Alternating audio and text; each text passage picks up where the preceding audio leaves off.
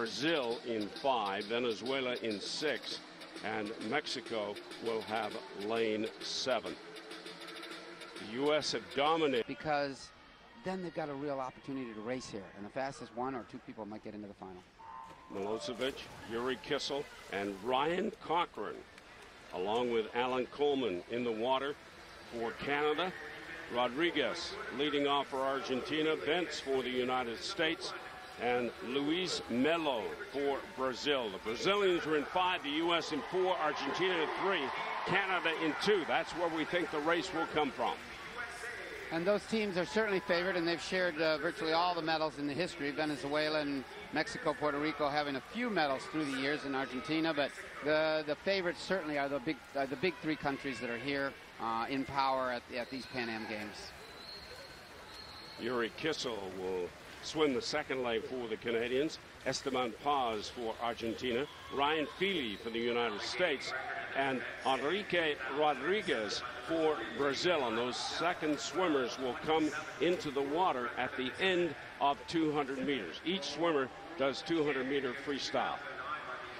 And one of the things that everybody needs to know is that you qualify the relay. You don't qualify the people, the personnel, as it is in all sports. So the relay gets to go into the final, and you can change all 4 swimmers if you want and have 4 entirely different swimmers. The United States used to be able to do that at this competition. There used to be a limit of 26 swimmers, male, 26 female, and they would bring a lot of relay alternates. Now you're only allowed to bring 18 swimmers, so the Americans are not, with their depth, still have to only bring 18. They don't have as many swimmers, so a lot of these swimmers will swim this and then swim the final. U.S. in 4, Argentina 3, Brazil in 5.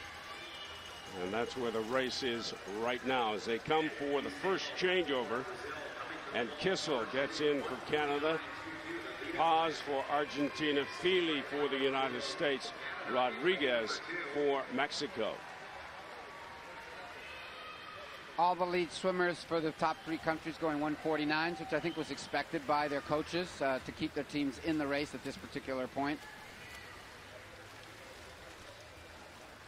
Well, right now it's lanes 4 and 5, U.S. and Brazil. Canada sitting in 3rd place. 150 meters to go for the swimmers currently in the pool. And it's a good race. This is good because this is a long, painful race compared to the 4x1, which is so short, power, and exciting. And this, like the 200-meter freestyle, you got to judge yourself right what you want to do. And when you've got a race like this, it takes a little bit away from the self-motivation. You just have to motivate yourself for your teammates and race the other guys.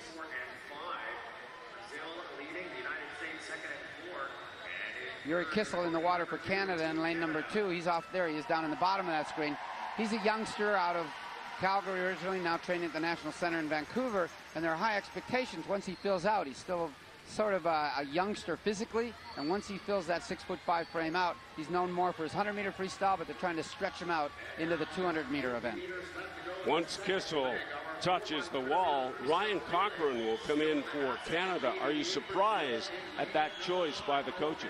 I'm surprised only in the sense that he is the best 200 freestyler in the country, but usually he rests up for his bigger competitions.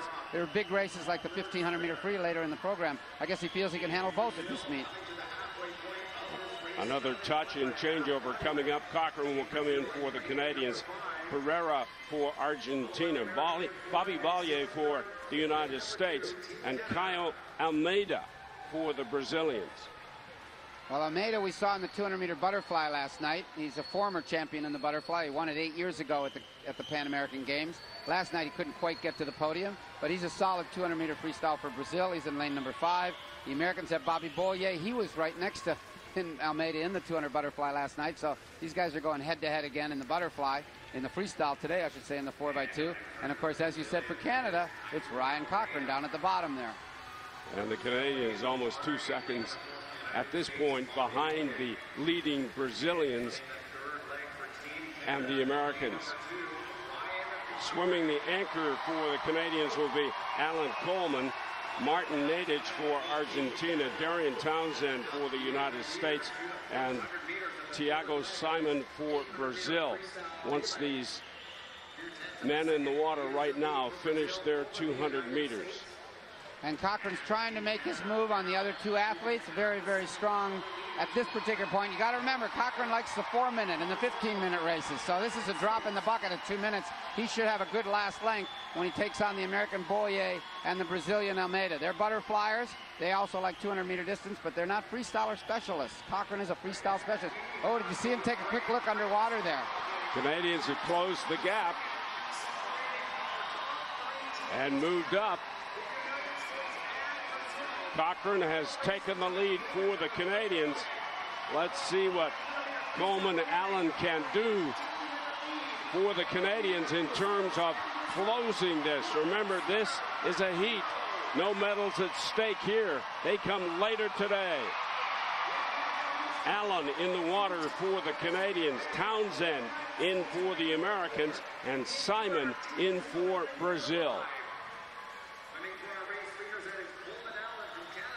This is a bit bizarre for the Brazilians. I'm not quite sure why they're doing this. They have enough athletes that can swim the 200-meter freestyle. This is their breaststroke guy swimming the anchor leg for them. And he's got to try to vie for the medals in the 200 breaststroke tonight. I'm befuddled. I don't understand what the Brazilians are doing. I think maybe they made a mistake here, and he's got to swim the end. They know they're going to qualify anyway. I'm not sure what they're doing. Remember, at stake here are the lane assignments for the final. And right now it is U.S. in front, and they will touch first as they head back up to the pool. Less than 100 meters to go. Well, Darian Townsend is the American lead. Is the American anchorman, 30 years of age, a veteran. He won a gold medal in the 2004 Olympic Games for South Africa. Born and raised in South Africa.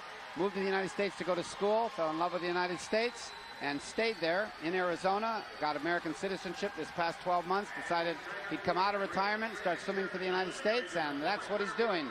He's on his second national team for the United States. It's on the short course worlds this winter.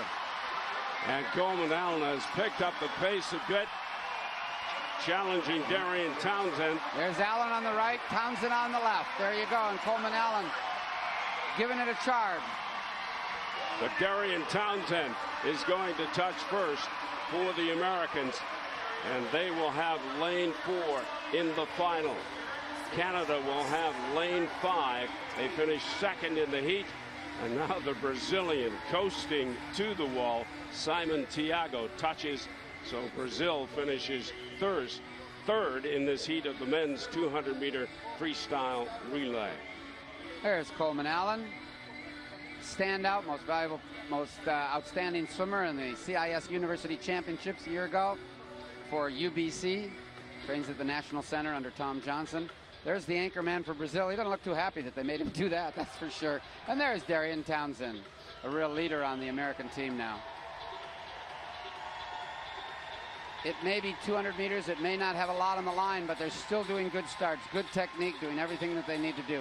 The only thing that you could make a mistake on here is if you left too early and got your team disqualified, then you wouldn't be in the final. It was really the only critical issue. And these guys all had very safe relay takeovers from what I can see.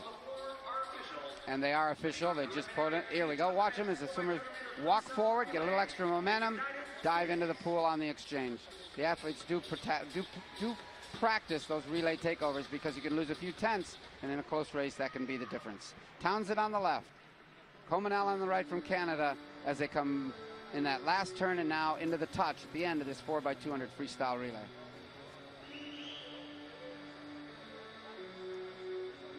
Townsend, the anchor for the United States. What a job he did in Athens. That was one of the great swimming stories at those Olympic Games in Greece. The performance by South Africa in the relay. The U.S.